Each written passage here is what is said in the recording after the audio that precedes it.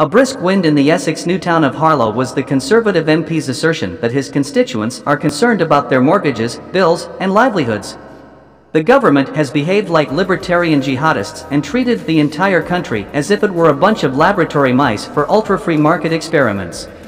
This is not where the country is. There have been horror stories after horror stories, and the scared voters here are also angry.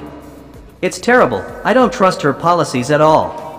She has changed her mind about a lot of things, which worries me because, to be honest with you, I don't think she knows what she's doing. I'm not afraid, but I do believe this country can do better after claims that the new chancellor is now more powerful than Liz Truss.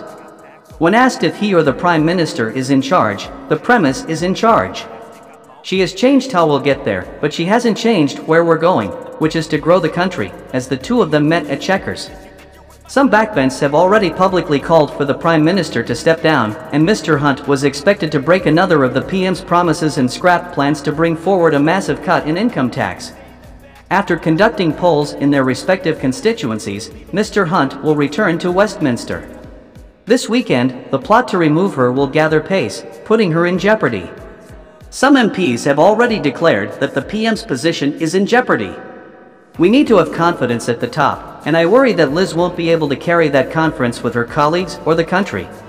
The 1922 committee could change a rule that protects a leader for a year in the event of a challenge, but they will only do so if it is clear that an overwhelming majority of the party wishes us to do so, which I don't believe we are at the moment.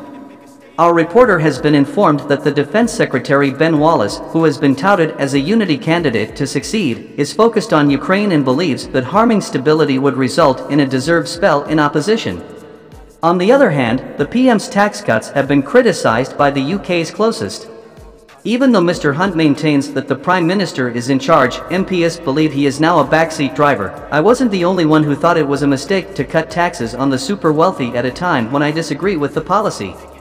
However, it is up to Great Britain to make that decision.